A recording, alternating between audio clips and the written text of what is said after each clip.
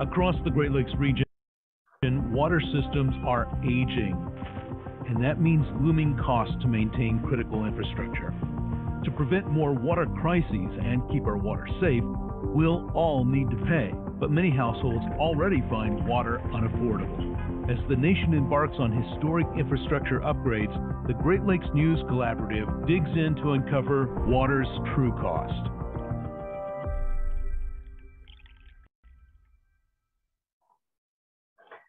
Welcome, everyone. Thank you so much for being here for our Water's True Cost event. We're so thrilled to see so many of your Zoom ins to this discussion, which I think is going to be a really excellent one, and we're so pleased to see all of you. In this hour, we will look at Michigan's water funding and how Michigan's water funding and maintenance issues play out in cities big and small, as well as at the tap for water customers. Our special guests today are Tim Neumann, Executive Director of the Michigan Rural Water Association, Bonnifer Ballard, Executive Director of the Michigan section of the American Water Works Association, and Ninah Sasy, Policy and Planning Director of the Michigan Department of Health and Human Services. Today's conversation is moderated by Kelly House, Bridge Environmental Reporter, and Brett Walton of Circle of Blue. You can read the full biographies of each of our panelists on the Eventbrite registration page, and I will share that link in the chat momentarily. This event is in partnership with Circle of Blue and is funded by the Fred A. and Barbara M. Erb Family Foundation and the Bosch Community Fund. Thank you so much for your support. This event is also part of the Water's True Cost series created by the Great Lakes News Collaborative. The Great Lakes News Collaborative includes Bridge Michigan, Circle of Blue, Great Lakes Now at Detroit Public Television and Michigan Radio, Michigan's NPR news leader, who work together to bring audiences news and information about the impact of climate change, pollution, and aging infrastructure on the Great Lakes and drinking water. This independent journalism is supported by the Charles Stewart Mott Foundation. Our conversation will begin in just a moment, and Brett and Kelly will lead the discussion with our panel for about 40 or 45 minutes, and then we'll turn to your questions. Please type any questions you have for our panelists in the chat at any time. We are recording today's conversation, and it will be posted on Bridge Michigan this week. You can subscribe to our daily or our Environment Watch newsletters by visiting www.bridgemi.com and clicking the subscribe button. Events like this one are made possible by the support of Bridge members. If you'd like to join our membership community, we'll drop a link to do so in the chat. As a reminder, please stay muted throughout discussion. Before we dive into our conversation, I'd like to pass the virtual microphone to Carl Ganter, co-founder and director of Circle of Blue, for a brief introduction and a very special video scene setter for this important conversation. Well, thanks so much, Amber. And we're really excited to be working with Bridge and other members of the Great Lakes News Collaborative in Michigan Radio and Detroit Public Television's Great Lakes Now. And we couldn't be in a more important moment to be talking about water, because the Great Lakes face big challenges, and they're a bellwether for how the nation and the world will manage its water crises. And there are many, from climate change that is triggering or exacerbating droughts in India, Europe, and the American West, to groundwater contaminated by chemicals like PFAS and nitrate. And at Circle of Blue, we're covering these stories across the nation and around the world. But here in the Great Lakes, we are defining water's future. The News Collaborative is on the front lines, revealing stories like climate impacts, asking questions like, will the Great Lakes become a climate refuge? And to what we're talking about today, what is water's true cost? And how can communities cope and make access to safe water equitable? And as you'll hear more today, the water bill is coming due. How do we build and update the systems that treat and deliver our water? And who will pay the cost? So to start us off, I spoke earlier with George Hawkins, an expert on national water systems and innovation, and he serves on the National Infrastructure Advisory Council, advising the White House on infrastructure policy. Greetings, my name is George Hawkins, and I'm delighted to be with you today. I'm the Executive Director of Moonshot Missions, which is a nonprofit organization that helps small and underserved communities improve their water services. But I've also been a state regulator, a federal regulator, and I've run a very large water utility, DC Water in Washington, DC, and community groups. So I've seen these issues from a lot of angles. And here's the point. What we know in the United States today, across the country, rural and urban, is we have water systems that were built decades ago, often in the construction grants program from the 1972 Clean Water Act, that are now in decrepit condition. And those decrepit conditions are both threatening our water quality, are incredibly expensive to resolve, and need to be done now. And here's the challenge. The estimate for the underspend on capital for water infrastructure in the United States is $81 billion a year. That's an enormous number, and you equate that to the services and the lost water and the loss of service in places like Flint. There's all sorts of elements to the story in Flint, but that's also a story of a community that was trying to save money with its low-income population and made terrible decisions as a result. But there's lots of communities feeling that same pressure. How do we update these old systems when we have low-income communities and families that have a hard time affording their bills?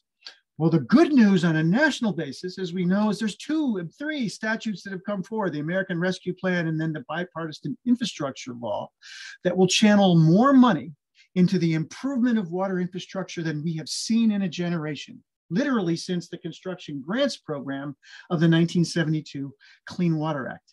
It's $55 billion over 5 years under the Bipartisan Infrastructure Law. We've never seen that kind of funding. But remember that first number I mentioned, $81 billion a year shortfall each year? So the $55 billion is a wonderful investment, but it's not enough to even cover the shortfall in 1 year. What does that mean for us today and what you're going to be discussing? It's not just how much, it's how we spend the money and with whom. Historically, federal money has not gone to small and underserved communities because it's very complicated to submit, prepare, and engage on these federal funding programs. We need to solve that. And second, how the money is spent to permanently reduce operating costs, permanently targeted capital, so we bring down that $81 billion number is possible today. We're on the cusp of digital revolution and new technologies that can permanently reduce the cost of water services if we invest wisely. So you're in the right place at the right time with the right people to evaluate these questions today and have the opportunity to channel this federal funding to the people who need it most in the projects that will deliver the protections for the next 50 years that we know are needed today. Thanks so very much. So George Hawkins emphatically set the scene and what's at stake for the nation. And George notes how far behind we really are. But to help put this in Great Lakes context, we have an amazing panel today, and it's moderated by Kelly House, environment reporter from Bridge, Michigan, and Brett Walton, senior reporter at Circle of Blue. So over to you guys.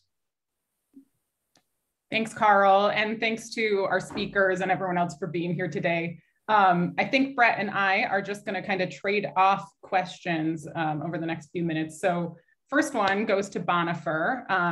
And as a reminder to viewers, Bonnifer is Executive Director of the American Water Works Association Michigan section. So, you know, you have kind of this landscape scale view of what's going on in Michigan. And it's no secret that our infrastructure, water infrastructure has some problems. It gets a D from the American Society of Civil Engineers. And until the big recent spike in inflation, water costs were rising faster than the rate of inflation and taking up a bigger chunk of the average person's paycheck. And we know from the 21st Century Infrastructure Task Force that digging out of that backlog could take at least $1 billion annually for decades. From you, I'm interested in, you know, just this question of how did it get this bad? How did we get where we are today?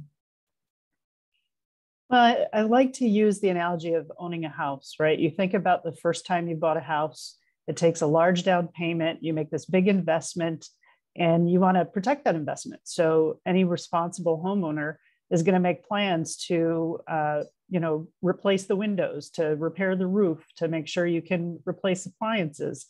And if you don't do that, you're going to end up in crisis with your own home.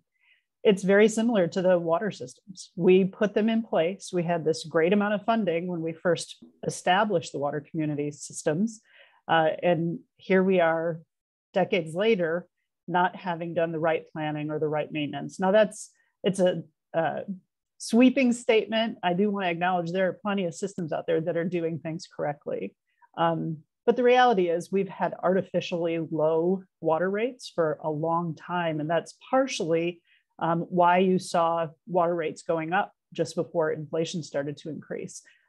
We're really just rating at this point, but we can't continue with just that process. George's remarks in the opening remarks about being able to, sorry, I just lost my train of thought. Oh, to be able to actually put this money to work in a wise way, and the difficulty in having access to funding with some of the smaller systems, that is a real problem. And recently there's actually a bill in the Michigan House right now that will revise the state the state revolving fund that will make it easier for small systems to access that money. So that's a pretty big step forward, but I'll stop there.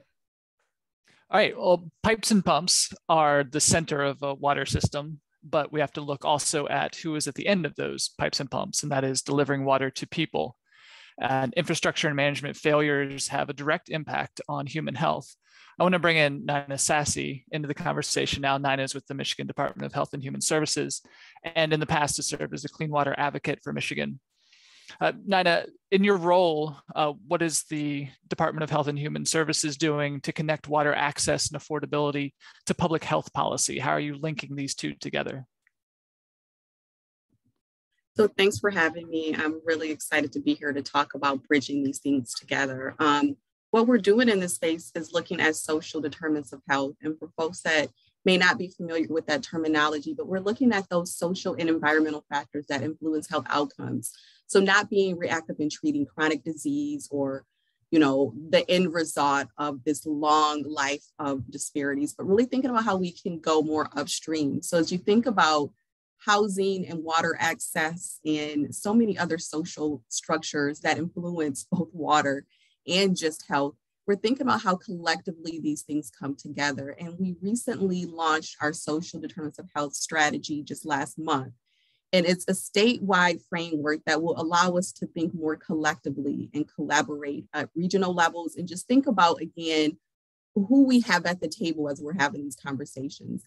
I like to go back to Bonnifer's question and her answer and use it. It was such a great analogy of a house and having the money to invest in it. For small rural communities and EJ communities, thinking about, again, that house that you have, and if you have, the technical assistance, if you have the funding to invest in it, the resources needed to sustain it, we know that there is just a number of inequities that have resulted due to, very sometimes racial and otherwise systemic inequities ingrained in our culture that have influenced these things. And so we're looking at, again, how we can be proactive as state partners to make sure that our funding and resources reduce these disparities. So as I think about, again, what we can do in this realm when it comes to health partners in this space, we're looking at what are some of the tools that we can bring to this space. And one example I like to give of that is we have our Medicaid health payers, and we know that there's a huge population that exists in vulnerable communities that for the most part experience these water quality and affordability issues. How can we utilize some of that funding to support community and support the residents there?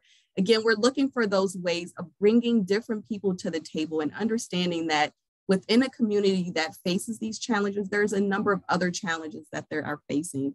So how can we collectively come together and be more impactful as state partners in this space? So I'm really excited about this strategy. It is not, I'm not going to assume that it's going to fix all of our issues, but again, it creates the space for us to collaborate as state agencies and look at, again, regulations from EGLE, economic developments from MEDC, the health perspective from MDHHS, and collectively how we can be more supportive of community. I want to kick it over to Tim Neumann with the Michigan Rural Water Association. Tim, your members are rural water providers. We know that many of them are struggling from the same, backlog issues that Bonnifer was talking about, but there's money on the way. Governor Whitmer and lawmakers just negotiated an infrastructure spending package that contains $1 billion for drinking water improvements. There's more money that I know a lot of communities are planning to spend from the COVID stimulus, a federal stimulus on water. How revolutionary or not is the combined weight of those new funding sources in terms of the scale of the problem for the water providers that you represent? Yeah, thanks, Kelly. Appreciate everybody having me here. It's huge. I view this as a down payment, really, this funding towards what we ultimately need overall. You know, even as a statewide, they say we got about $800 million shortage a year for water and wastewater right now. That's ongoing. You know, an estimated total, which is probably even higher, and this is from a few years ago, like 13+ billion for water, wastewater infrastructure. So it's a major challenge, but this is a huge down payment. But the big thing is, you know, sometimes in the past with funding, there's been issues, and then Bonnifer brought this up where, you know, they're building the house to revamp the revolving loan funds to make it easier access for smaller communities. It is, these smaller communities have fewer employees, fewer staff, fewer specialists. They're not able to access some of this funding. So, you know, really help these communities, we're going to need to really target this funding that's coming through that we haven't seen in our life, you know, a lot of our lifetimes, that make it easy for these communities to be able to access these funds for them to make the infrastructure improvements and everything that they will need in their systems. Because without, you know, specific guidance or focus geared towards this funding get there, they might get overlooked. And sometimes that's what happens with the revolving loan fund stuff now, is they get overlooked and it goes to large communities, which huge need there. But the smaller communities, you know, they have fewer resources available to them because they're typically unable to bond for themselves just because of their economies of scale and the size of their customer base. You know, they're not able to go out and bond on their own and those access. So this is, you know, could be very important and huge and revolutionary for these small communities, but still, it's still only a down payment in the overall picture of it, in my opinion. And to the extent, you know, you just referenced it as only a down payment, what can, you know, water providers and lawmakers and other decision makers in the state do to close that gap between what's available now and what's needed?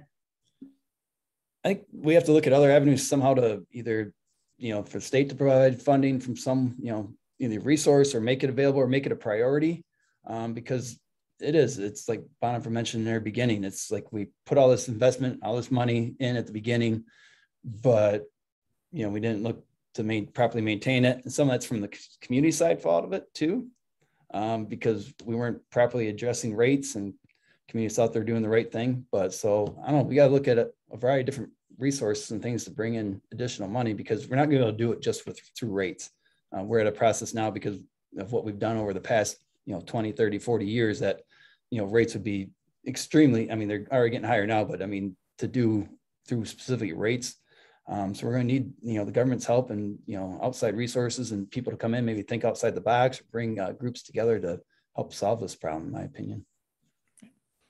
Well, Tim here is talking about, you know, prioritization and how we determine which of the problems we go at first and trying to identify the biggest ones. So with Ninah, I want to go back to something you said before and the work that HHS is doing. When you're considering the work and the universe of problems that need to be addressed, how do you go about identifying which ones to go at first? So the data needs that you have for, you know, focusing on the big problems. It's a combination of things, you know. For the first part, you know, our initiatives are data driven. And so we're looking at, again, impact and knowing that, you know, similar to when we had just the first wave of COVID and we looked at those disparities as it relates to COVID deaths, those are similar. It's an overlay to that Robert Wood Johnson math that shows your zip code correlates with your life expectancy. So again, that allows us to kind of hone in and see, like you mentioned, small rural communities. You know, there's metropolitan areas where, you know, you have very vulnerable populations that are most impacted. You know, you saw this on the news. This isn't anything surprising to any of us that have worked in all of these just different industries. We know that there are so many factors that influence, you know, health outcomes. And in some areas, they just have a multitude of things that are impacting them, environment and socially. And so what we're doing is looking at data and then looking at opportunities. You know, you mentioned the infrastructure funds, or those were mentioned early on in this conversation. And we're looking at how do we effectively make sure that we have a health lens as we're thinking about this. How do we braid in additional funding? So that means, again, bringing our health plans, bringing foundations, bringing all of those other partners to the table. So that's really, as we're looking at where is there opportunity to utilize funding that may not be typically used for this, and we can be creative in that way and bring sources together. How are we using data to really allow us to drill down and see the most impacted areas so that we can prioritize? And then where are there opportunities where it's more of just making sure that we're supporting community in a way that reduces that disparity? So how are we being more equitable in how we're delivering grants and resources, and do our policies reflect that? And Bonnifer, a question for you. As part of our series, we were looking at a lot of the sanitary surveys for water systems across Michigan that sort of show what state inspectors see when they, dive into the operations and the books. And there were multiple instances where regulators were warning, hey, this water system is not generating enough revenue, and we're concerned about, the ability to continue delivering water to this community if you're not doing that. We've seen it reach the point of crisis in a place like Benton Harbor, but we also saw it in places that haven't hit the headlines, Mount Clemens, Marine City. And you mentioned, no two water systems are the same, but I'm wondering, we, of course, didn't have the capacity to look at surveys for every water system in the state. How common is that level of underfunding, where you literally have regulators coming in and saying, this is not going to add up for you long-term, and we are concerned about, the fundamental ability of your system to operate on the funds it has right now? I don't know that I have a way. I would only be guessing if I took a stab at how pervasive that is. I will say that it's not unheard of, and certainly not exclusive to Michigan. AWWA, the international organization, actually has a program that specifically helps communities pay for the early part of funding applications. So Tim had mentioned that sometimes the state revolving fund and the funding process is cost prohibitive, because you have to pay for an engineering planning program or some other sort of pre-funding work in order to even get access to the application, right, to actually process the application. And recognizing that as an issue, AWWA put together a program that actually covers the cost of that and will do the work ahead of the application program so that systems can gain access to those funds. I think too, it also, just a little bit more on the state revolving fund, part of the benefit of the bill that's being considered right now is that it gives Eagle more flexibility in terms of scoring and points and that sort of thing. So that'll help alleviate the barriers to funding. I would say the only other thing I would say to your question is, I think that Eagle is doing their job, right? That's what we want them to do. We want them to raise those early warning flags. And at that point, it's really, once that's identified, do we as a water community, so AWWA and rural water, do we have the resources that are available to help those communities fill those gaps and meet those needs? And that's kind of what we do on a regular basis. We try and help them fill those gaps. Another question here for Bonnifer on the infrastructure assets in Michigan. One of the problems that comes up frequently is this mismatch between how the systems were built and the populations they were built for, and how the populations are now. Bigger systems for a smaller population and duplicative systems. One example was in Benton Harbor, where a neighboring township that had been buying from the water from the city opted to break away and have its own treatment plant. So given that all we know about how hard it is to maintain infrastructure once it's in the ground, this ongoing operations and maintenance of that house that we bought, why does that still happen? And what can be done about duplicative and overcapacity systems? Wow, that's a tough one. The reality is, I think there are a couple of things. Large customers should have a responsibility both moving in and moving out of communities. I think we do a pretty good job of when they move in. We don't really have a plan for when they move out. So that's something we should probably address as we're looking at future policy. The other is there does need to be an acknowledgement that there are some companies who have a very specific requirement in their water chemistry. And so them having their own water treatment is for a very specific reason. So we have to acknowledge that. Both situations are true. I think part of the solution may be looking at new ways of approaching water systems. Here in Michigan, we have about 1,400 community water supplies, somewhere in the neighborhood of 8,000 non-community water supplies. That's a lot of individual entities to manage. And that's in drinking water specifically. The wastewater side is a little bit better about regionalization. So that may be something that Michigan can take a deeper look at. It really hasn't come up in Michigan before. I know a couple of folks at Eagle have been raising that issue and exploring it with a handful of communities. But I also think, to your point, you sort of alluded to this, but I'll use the word innovation. There's not really an obvious way to scale a water system because it's all hard infrastructure, pipes in the ground, and you have so many feet of pipe, you can't take it back when your population decreases or a company moves out.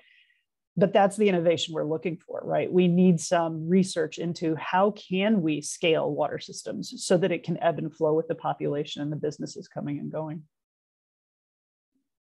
Thank you. And a question for Ninah. You sit at this sort of nexus with health and, access to resources like water. And there's often talk of, rates, right? We've been talking about that today, rates that aren't high enough to maintain the infrastructure, and this need to raise rates to be in line with the actual cost of delivering water.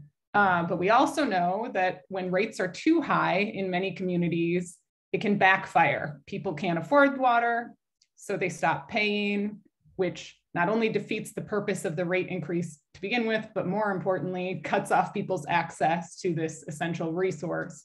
How do we square that, that need for revenue against the fact that in some places, you simply can't afford to fund this infrastructure on your own as a community?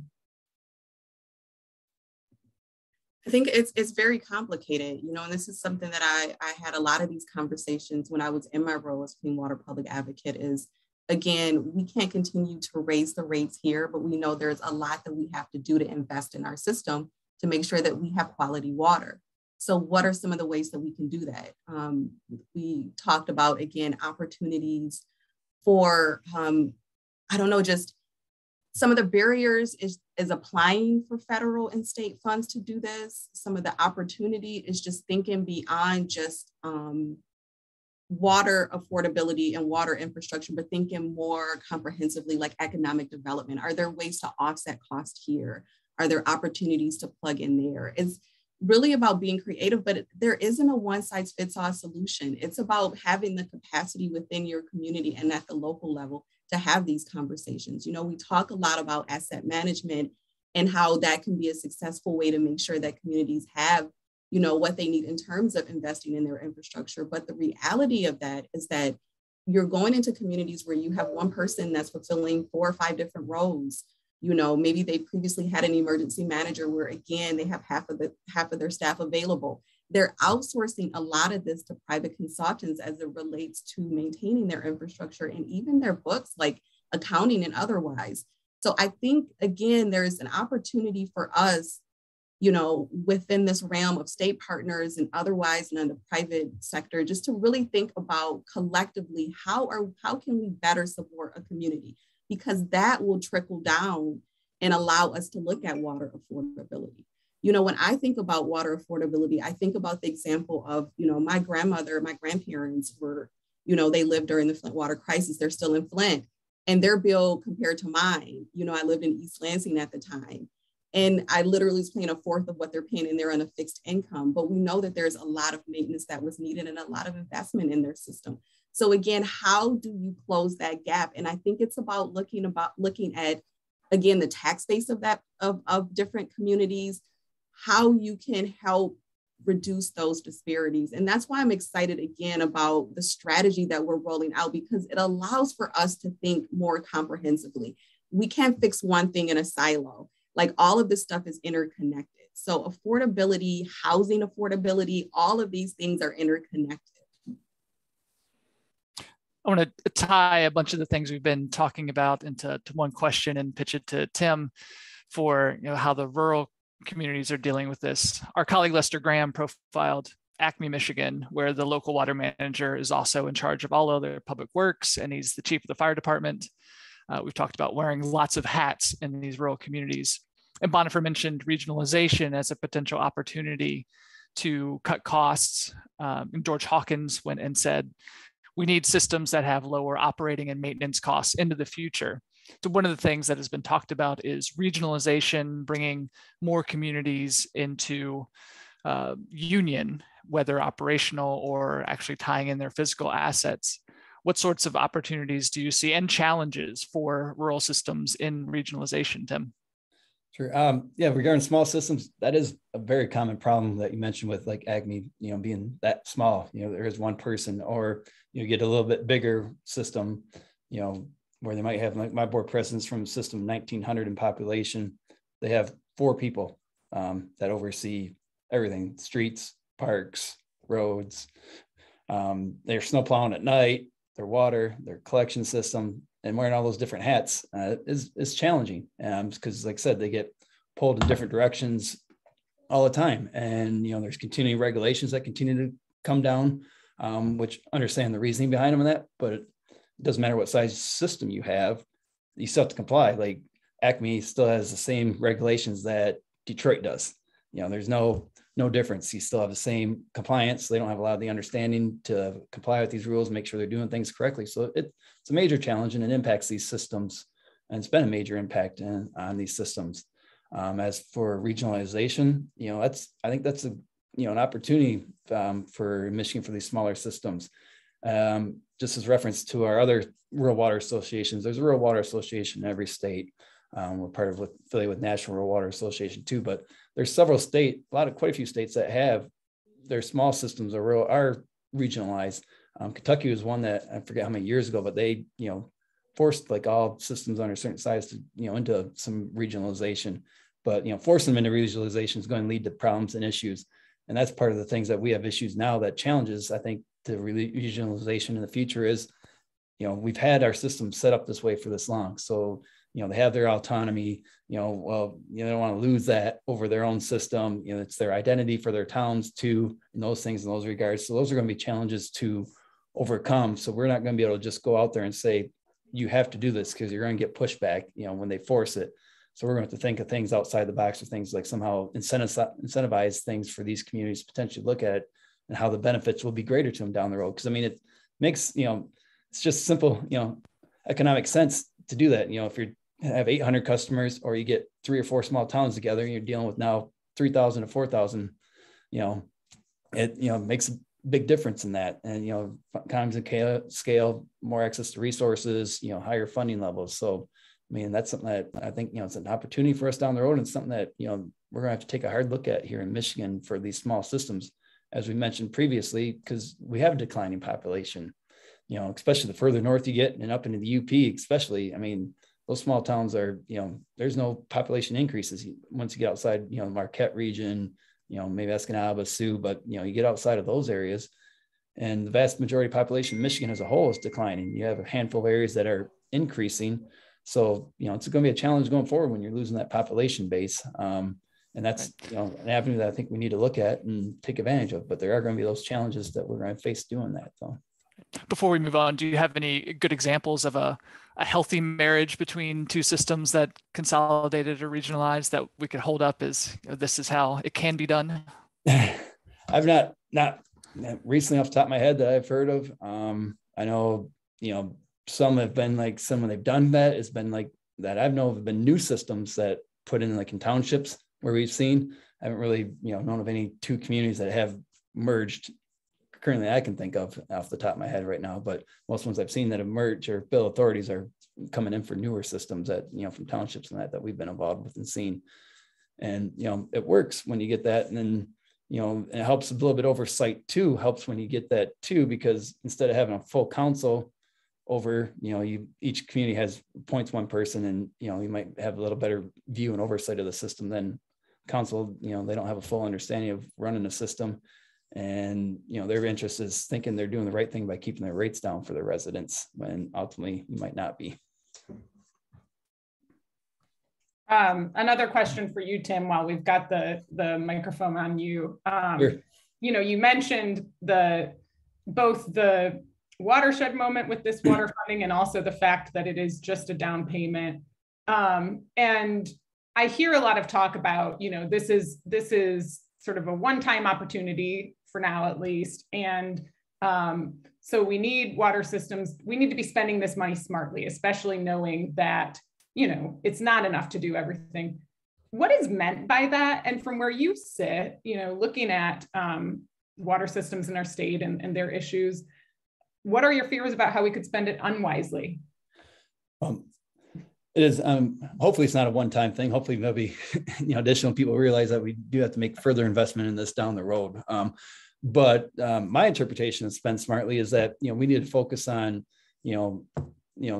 some, all rural systems, but some that are, the older systems that have a lot of infrastructure issues. We need to focus, because sometimes smaller systems get overlooked in the funding, they get missed out on the funding. So putting away for that, spending smartly, also making a focus this can't be spent towards new systems or expanding systems. We need to focus on our current infrastructure that we have in place. And that's, that's the biggest fear, is that misusing it, like, hey, well, we want to put in a new system or expand our current system, and, we're going to put some money towards that. It's like, no, we got so much infrastructure in place now that we need to put a focus on the infrastructure that we currently have. I can see, one thing, if they do a new system, like we've worked with this community where the health department's been, telling them that they've got failing septic systems and they can't meet code with new systems, but putting a new system in for something like that, that's where you could put nukes. You're replacing, old septic, taking care of a problem there, where, because septic's leach going into the river, it's causing a problem with human waste. But outside of that, for new systems, we need to invest in our current infrastructure that we have. And that's where I feel, putting it smartly, the most challenged systems, the systems that have the most need, need to focus on those areas, I think, in that regard. I have a similar yet slightly different question for Bonnifer here. When we're talking about infrastructure and water, we usually talk about the hard infrastructure, the concrete and the steel. But I've heard a lot of concerns from water systems about the human aspect of this, the workforce, the people that are going to be doing the work to keep the water clean and fixing your pipe when it breaks. For workforce development, looking at retirements that are coming up, how are water systems going about meeting the labor needs to keep these systems operating? Wow, you have a time that's so timely. We knew that the silver tsunami, so to speak, was coming. COVID accelerated that, right? There are a lot of people who just said, okay, now's the time, I'm out. So we're already seeing that labor shortage. And it was already an issue before COVID, but definitely now. Organizations like ours and Tim's are trying to develop workforce development programs. They're in their infancy, still in the idea stage. Part of the challenge is you have to be willing to pay people a living wage in order to get them to take the kind of responsibility we're asking them to take on. You think about what's required of a water operator. You don't have to have a college degree, which is great, but you got to understand basic math and you got to sit for an exam to get your license from the state. And if you're in a smaller system, there's even more requirements because somebody has to be the operator in charge. So attracting people is related to this conversation we're sort of dancing around, which is water affordability, right? And we can't continue to only fund our water systems through rates. There has to be other funding mechanisms. Currently, communities are doing loans and grants and millages, but there has to be other options. We've got to look at the way that we fund the entire water system, not just infrastructure, but the entire water system, in order for this to be sustainable and address the workforce issue. That workforce issue, as I was reporting on my stories in this series, came up twice at two different water plants that I was visiting. One thought that they had to end the interview because of a job interview that afternoon, and their only candidate was a no-show. And the other one had like one or two candidates for a position that they were posting. And so it's been interesting to see that as a sub-theme as we were reporting on something entirely, different through this series. I wanted to pitch a question to Ninah, talking about water affordability and how it relates to these other themes of funding our infrastructure and where the money comes from. Detroit made headlines last year when the mayor extended the water shutoff moratorium through the end of this year and vowed to find a permanent solution. But the clock is ticking. I'm curious, are there conversations, are we on track, first of all, in Detroit? And are there conversations going at the state about a more widespread strategy on shutoffs and how to prevent that from happening? Thanks for that question. So I've done some research on that and just wanted to make sure that there was a public dialogue. Mayor Duggan announced an extension in February of this year, just saying that he was going to extend it, and there's some work being done in terms of assembling a task force. So I think we have a little bit longer than we anticipated through the end of this year, a little longer, just to make sure that, again, he had the right people at the table. I do want to make the clear delineation between state and local. And so we are not involved in those conversations.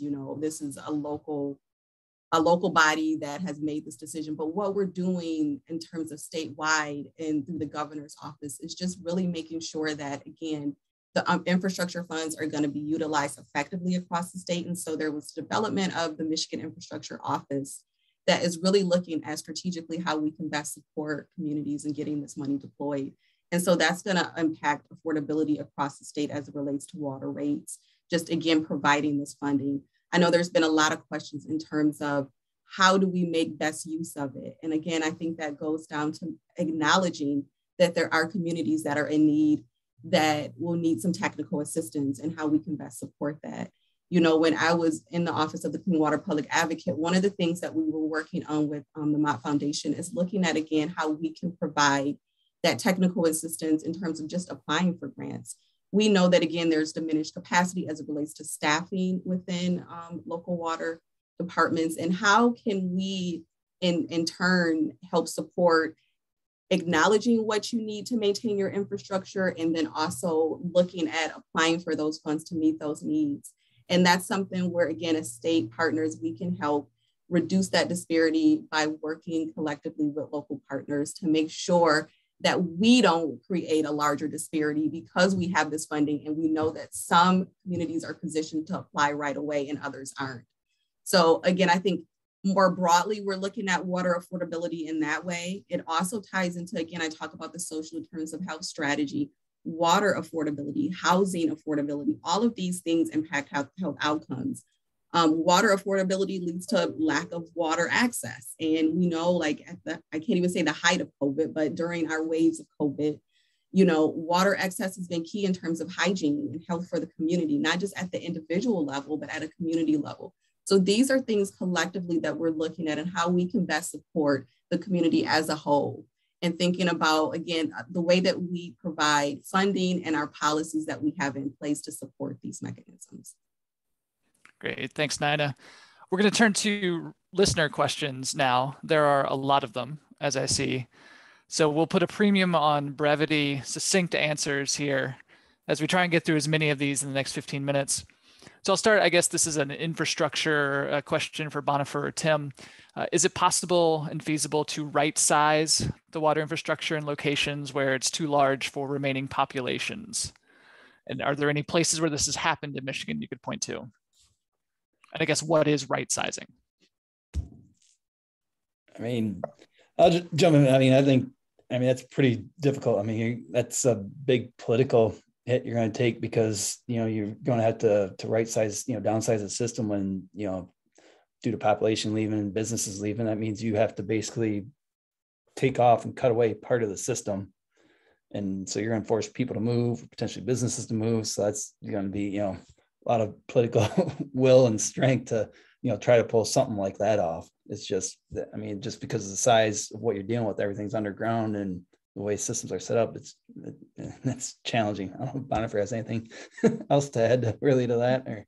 Yeah, I think the only thing we could do in terms of right sizing is find technologies that actually address the quote unquote dead ends, or the where the waters pool and aren't in use. Maybe there's technology we can develop to divert the water so that those parts of the system are no longer accessible, but you can't really unbuild the system. Here's a sort of just a fundamental question about how rates are set. And I think it's relevant because we do see water use declining pretty significantly over the past 20 years. Someone says, it's been my experience that when a community successfully reduces water use by taking conservation efforts, water rates increase rather than decrease. Why is that? I wonder if maybe Bonnifer, do you have a way to explain that? I'll go quick, but I think Tim is probably better suited for the question. I would say the funding has to come from somewhere. And right now, the primary source of funding for water systems is the rates. Tim?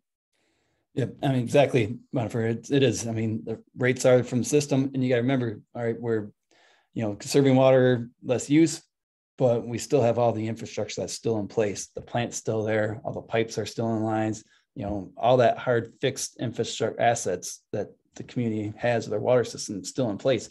So that still has to be maintained. So when you're losing, conserving water, and you're just getting revenue based off rates, that means less money's coming in. If you're producing less water, providing less water, less revenue's coming in, but you still have the same fixed costs that aren't changing at all in that regard. So to offset that, the only way right now, since it's by fees, we have to increase water rates for that purpose. So.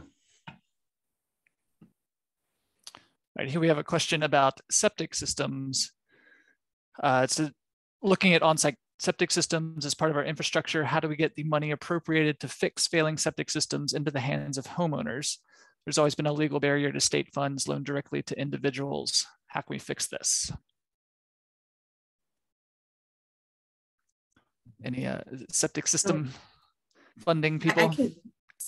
I can speak to that more broadly. So some of the funding that we provide to community action agencies can be used for that way, especially because it's a health hazard. And so we don't have a lot of discretionary funds where we're able to do that. But when we do have those funds, we want to make sure that, again, at the community level, those funds are available.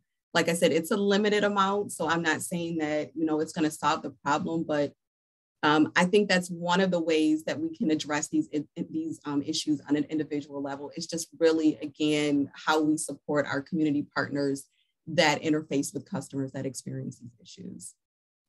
I'll just jump in real quick, and I don't know a lot about it, so I can't offer a whole lot, but there is funding that's going to the USDA, to each state, to the state conservationist specifically, that addresses some aspects of water protection as it relates to septic systems. That's all I know. So I can't give you more details, but there are programs that are out there. They're just not very widely publicized. So definitely something, if it impacts you, to explore. Here's a question. I'll popcorn this to anyone who wants to answer it, because I don't think it necessarily caters to a specific expertise. But someone says, water's true cost. Essentially, the consumers need to pay for the true value of their water. How do we change public perception in a water-rich state like Michigan?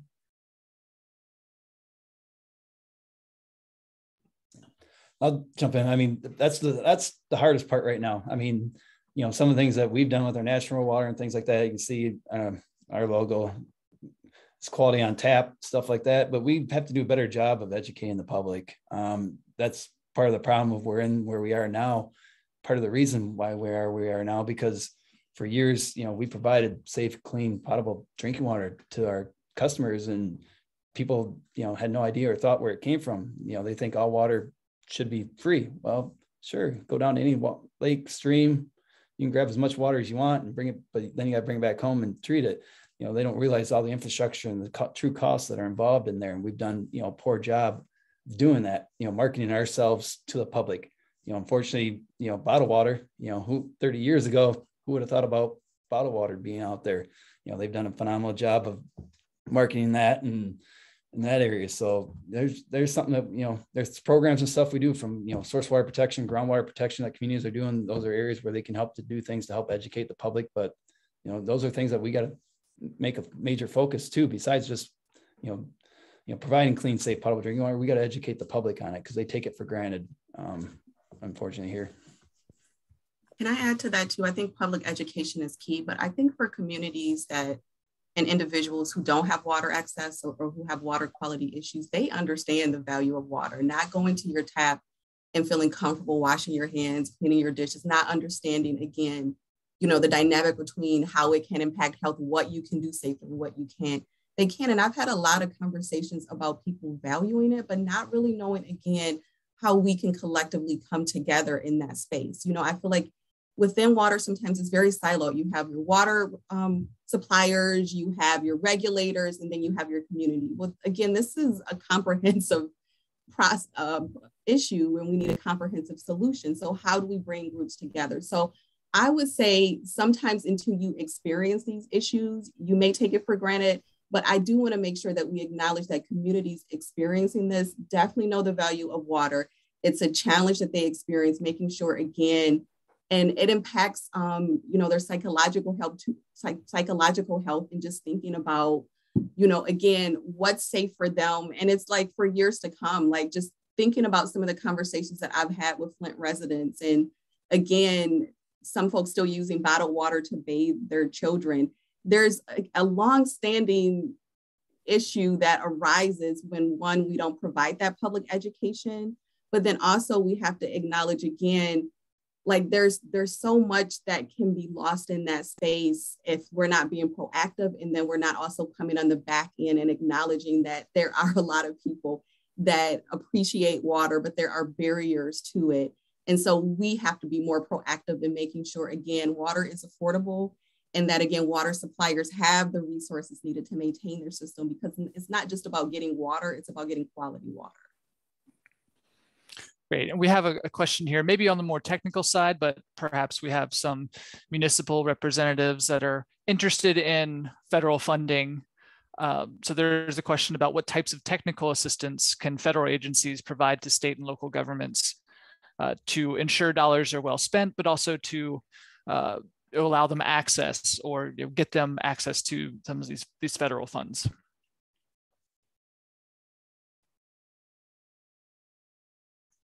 Any takers there? With the federal infrastructure bill, there is a set aside for technical assistance to utilities to help them prepare applications for federal grants. I don't know, Bonnifer, if anyone at AWWA is working on assisting utilities in this aspect. Yeah, so not specifically on this aspect. I'll say that I guess there are two aspects to technical assistance. I guess I interpreted this question a little differently. There is the technical assistance helping water systems to prepare for applying for funding. And Tim definitely knows more about that than I do. There's what I thought the question was getting at was the technical assistance for municipalities. And that's a little bit different because the water departments are, they're beholden to their local leaders. And I think that that is as important as the technical assistance in applying for funding, is making sure that the leaders, the local leaders who are actually making the decisions about rates and other things, actually understand the limitations of the money, how the money has to be managed and how it has to be spent. They are part of this process and they need to be brought in. Yeah, I don't know how to say, from federal level to make, talk to their, people that oversee the programs in the state, what the best provide. I know one thing back, if you want to go back to the ARA funding years ago, they actually provided rural development, provided, program that, our National Water actually received it, where they had circuit riders that went around, each state. We had 2 in Michigan that went around and basically during that time period helped these systems, apply for the funding that's available out there. Go through the process and all those type things. The short term, lasted, those programs, I think lasted a total of 2 years when we had those. So, potentially maybe things like those again potentially could be a way to get technical assistance to communities to help access the funding. But I think it's, some way if the federal government can, educate the state people that are allocating the funding. I mean, I'm not sure about that because that's not an area of expertise for me. But with Bonnifer Rehabilitation Technical Assistance, we receive funding from USDA. So we have, circuit riders, water and wastewater that travel around the state and assist technical assistance with basic operations, compliance issues, asset management. That's 10,000 systems population, 10,000 less, because that's who rural development's eligible to fund, is only communities that are under 10,000 population. So those are communities where we have people around that travel around the state, helping them with any issues from operation, maintenance, and financial issues with their system to help them through. But like Bonnifer mentioned too, they're still beholden to their council to move forward with anything. We can help them with so much and say, well, here's where things you need to do. Unless the council moves forward with it, there's not a lot more that can be done. I know we're coming up on the hour. Amber, do we have time for one more question so a question, this is again, a question from Brett and myself, but I think it's a good one to close on if we can be very succinct. We didn't get here overnight. It took a lot of conscious and unconscious decisions over decades to underinvest, to make decisions about where and how we develop. For each of you, what do you see as the most important thing Michigan can do today to make sure that we are not back in the same place in a couple of decades? And if you're able to be short, that would be great. I'll be the quickest, I think. I think the most important thing is that we as Michiganders need to engage our legislators and put pressure on them to continue the funding. This can't be a one-time investment. It has to be an ongoing investment, or we're just going to be back here 5 years from now. I think the one thing to add to what Bonnifer's saying too, once, we're going to need additional investment down the road without a doubt. But the other thing too is, we need to make sure these communities then are practicing asset management, because we see it in communities right now, and even small communities that are currently doing asset management and have been doing it for a number of years. They have the money set aside. Their rates are not astronomical. I mean, it can be done, but we need to get to the point where infrastructure upgrade and fix before we can make it going through asset management and handle it that way. So like Bonnifer said, it can't be a one-time investment. I'll keep it short. Strategic partnerships, I think that's the key, investing in communities so that they can invest in the infrastructure. Again, I think there's a lot of opportunity for funding in state, and we can continue to ask and receive that. But we want to make sure that we're being strategic in how we're utilizing that and having all of our key partners at the table. Well, thank you all for being here, and thanks to everyone who's listening in, and I will let Amber take it away. Thanks so much, Kelly. And I just thank you to all of you for participating today. This has been a fascinating discussion. I know I've learned a lot, and I'm sure many of you have as well. Special thank you to Tim, Bonnifer, and Ninah for participating as our special guests today. We really appreciate you sharing your expertise with this group and answering so many questions. Also, thank you to Kelly, Brett, George Hawkins, Carl Ganter, and the whole Circle of Blue team. We really appreciate you. We couldn't do this event without all of you, so thank you so much for being our partners in this. Special thank you to the Fred A. and Barbara M. Erb Family Foundation and the Bosch Community Fund for their sponsorship of this event series, this bi-monthly event series. Just a reminder that we will be posting a recording of this conversation in Bridge, Michigan this week, so you can visit bridgemi.com to watch the recording or share with anyone who you think might find it interesting, useful, beneficial. So basically everyone you know. Just a reminder that we will be resuming this bi-monthly event series in July. An announcement will be coming soon from Bridge and Circle of Blue. We hope you have a wonderful remainder of your day, and thanks again for joining us. We look forward to talking with you in July. Have a great day. Take care. Bye-bye.